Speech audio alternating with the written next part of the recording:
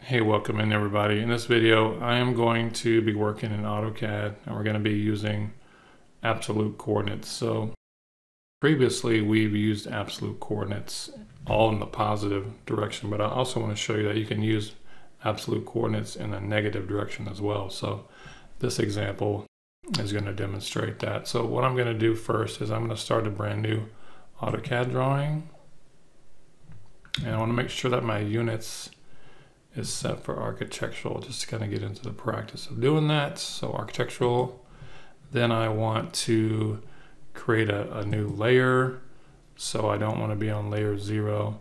I'm gonna click the stack of papers with a yellow, kind of a starburst. I don't know what you call that, but if I click that now, it creates a new layer for me. So I'm gonna rename this layer. I'm gonna use my cap locks to name this layer object. And I'm going to change my color to magenta just because I like that color. And then I'm going to go to line weight.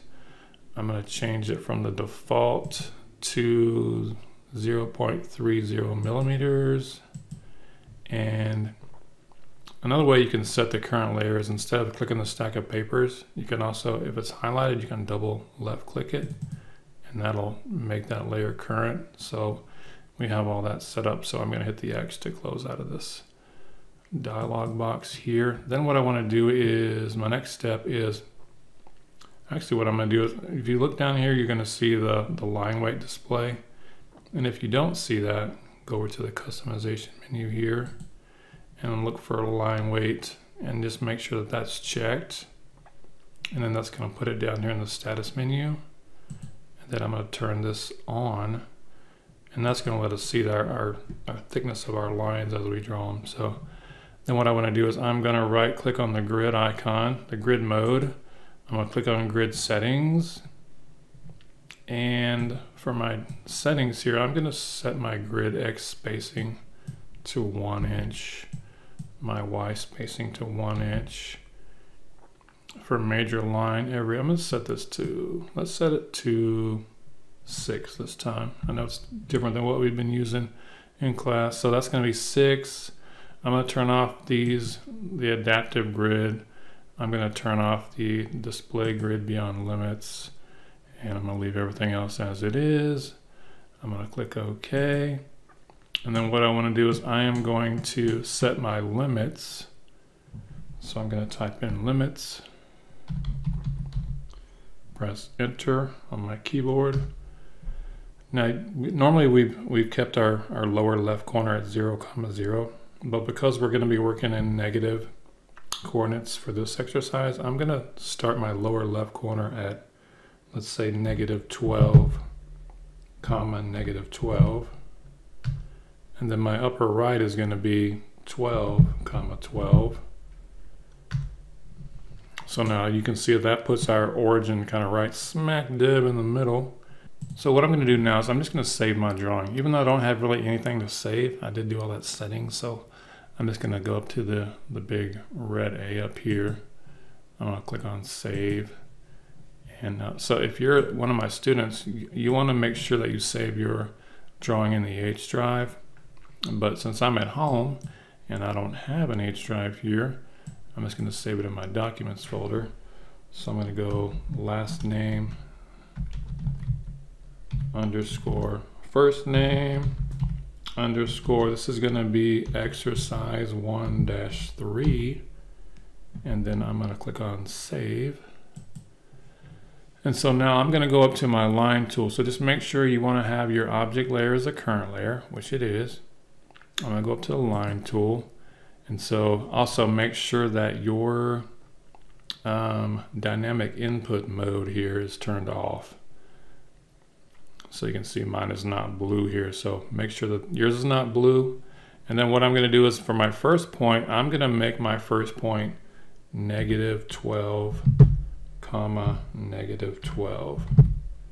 And then I'm going to press the enter key. So that kind of puts us at the bottom kind of corner of our grid limits here.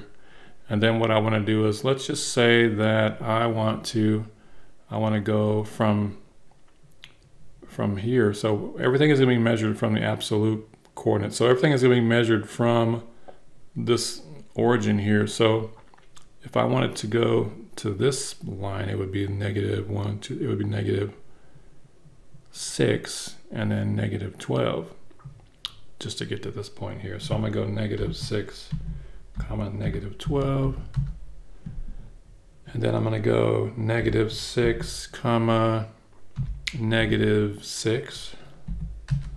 We're not gonna do another H again like we did in the last lesson. So let's from here, let's go 0, 0, and we'll be at the origin here. And then what we can do is we can go, now let's go in a positive direction. So let's go 6, comma -6. We'll go positive in the X and negative in the Y, right? So let me try that again. We're gonna go 6, comma -6. So -6 here. And then we can go straight down again, just kind of mirror this one here. There's a mirror tool, but we haven't got there yet. So we're gonna go 6, comma -12. And then let's go, this is gonna be 12, comma -12. 12, comma -12. All right, so that's kind of cool. We got kind of a house looking shape. So there's the ground, there's our house. I wasn't intended to make it look like a house, but that's kind of what we have so far. All right, so from here, let's go 12, comma 0. And then now where can we go? We can go, let's go 6, comma 6. And here we can, let's get a little fancy here. So we can go maybe 3, comma 3, or I don't know, let's just go 3, comma 4. Let's see where that puts us. Cool, cool. And then from here we can go, let's see, I'm gonna go 0 in the X direction, comma, and I'm gonna go straight up 6. And then let's see if I can do this. I want to go negative, if I can figure this out. It's going to be -3, comma 4. Oh yeah, there we go. Making little mountains up here. And then we can go -6, comma 6.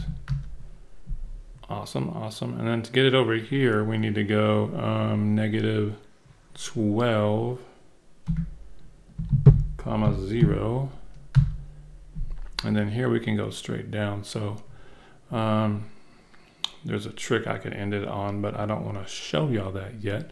I want to make y'all suffer. So we're gonna go -12, comma -12, and then let's just call that good for now. I'm gonna hit the escape key to get out of this line tool.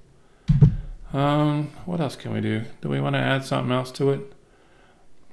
Let's add a circle. Why not? So, let's put a circle on top. So I know we've been doing lines so far. So I'm going to go to my circle tool up here, and I'm going to click on this little down arrow. So let's go circle with a center radius. Or do we want to go diameter? Let's do radius. So yeah, I'm gonna go center radius. I'm making this up as I go. So I'm gonna click on center radius. My center is gonna be at this peak right here in the middle, and we can make our radius be at the end of this, or where the valley of this V shape is. So I'm gonna click there. That's kind of cool, right?